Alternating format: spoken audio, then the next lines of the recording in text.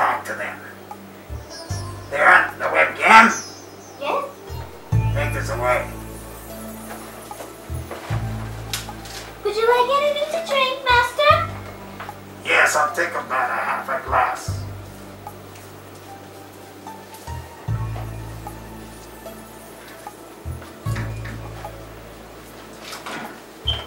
Here you go, Master.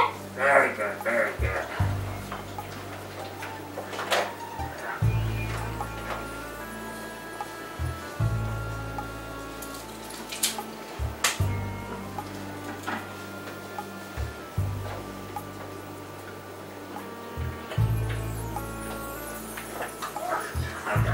That's good, that's good. Nothing like that. Oh, incense, yeah. Yes.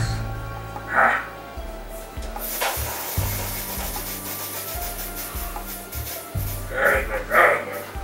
Well, let's get on with it. Well, well, well. Look who's here.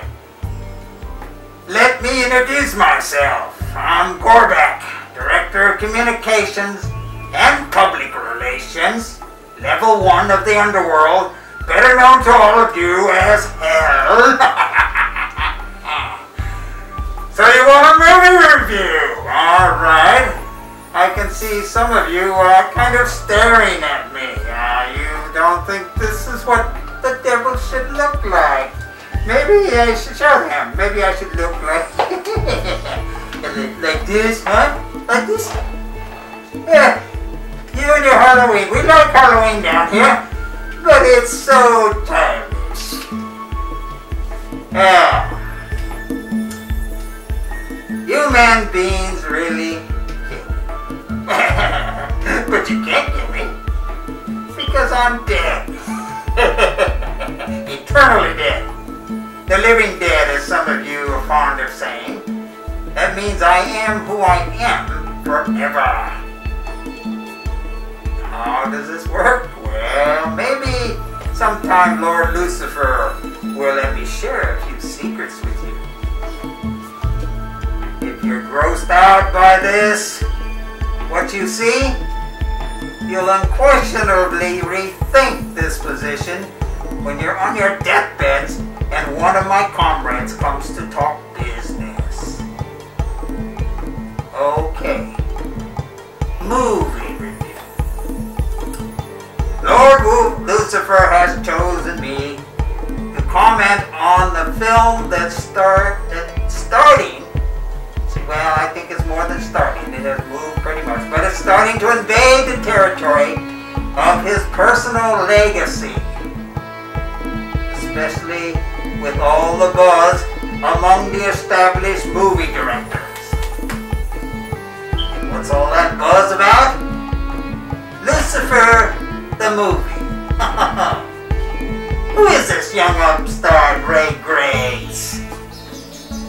Huh? Shakespeare? We know. Spielberg? We know him too. But who is Ray Griggs? This kid wants to make a movie about Lord Lucifer? Huh, and his fall from grace? We call it Lord Lucifer's descent into his kingdom. This was a glorious event for Lord Lucifer. The great directors won't touch it for fear of offending the Prince of the Air and the Lord of the Earth. And what makes this kid think he will do any better than all those other weak-kneed attempts by director wannabes?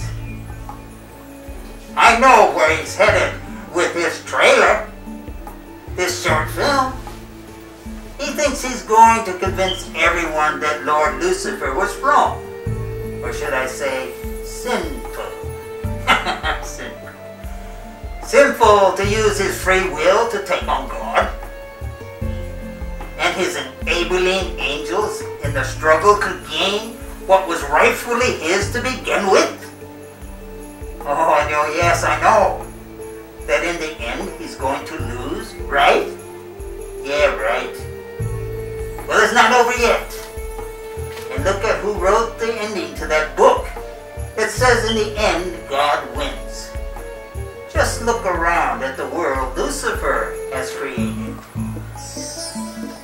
Where's the evidence of your God? There. Where is this God everyone is talking about? The evidence speaks for itself. Man beings get real. This is Lucifer's world. Back to the review. I'll critique the short film and direct, pardon the pun, direct my comments to the newbie director wannabe, Ray Griggs. Listen, kid. I hope you're listening.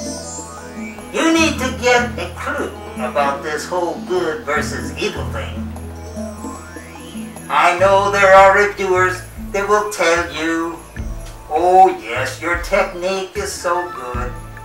How clever you are mixing animation with live actors. Check out my animation with dead actors. Well, so what? So you got a gift for special effects. I'll give you that. I'll even go so far as to say that the images and the setting of the first world below the first dimension of heaven are pretty close to what they were back then. That means you must have an informer working for you. If I find out he's one of our servants, he'll spend eternity robbing graves. But honestly, buddy boy, you're messing with something. You're messing with something. You're messing with something you have no idea about. No idea. Do you realize you're going to stir up a hornet's nest among your so-called Christian brothers and sisters when you stepped on their doctrinal toes?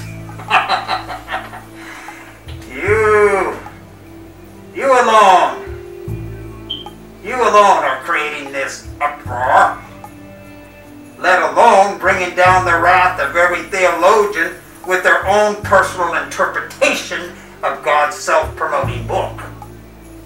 What makes you think you have an inside track on things that God doesn't even reveal in his book? You must have an informer. Is it that traitor Ziba?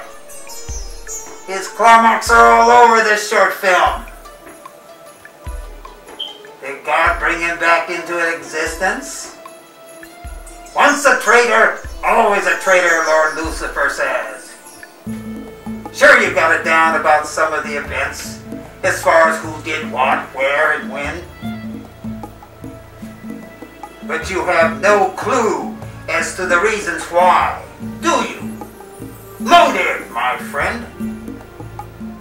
It's motive that serves the conscience when one has to live with the consequences. Motive is what moves the rivals to do what they do. And this is what intrigues your audience. Bad things happen. But it is the motives that make the difference between the innocent and the guilty.